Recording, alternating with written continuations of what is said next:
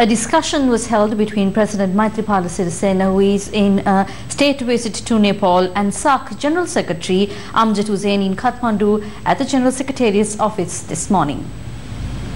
The General Secretary said that Sri Lanka is recognized as a powerful country within the SAARC and further added that they commend the support of Sri Lanka to achieve the ambitions of SAARC. President Maithripala Sirisena commented on the importance of further strengthening the unison and the bond among the SAARC countries. A tree was planted at the SAARC General Secretariat commemorating President Sirisena's arrival to the SAARC General Secretary's office. President's media unit stated that the President has met the Sri Lankan residents in Nepal and he worshipped the Ananda Kuti Vihara as well.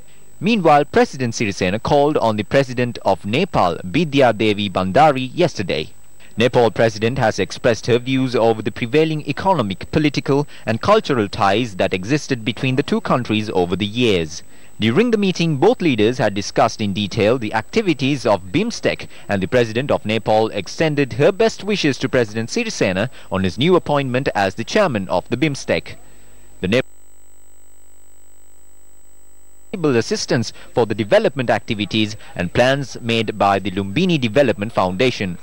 After the meeting of two heads of state, 2 new MOUs were signed with the aim of providing training to public officers and development of youth between the two countries.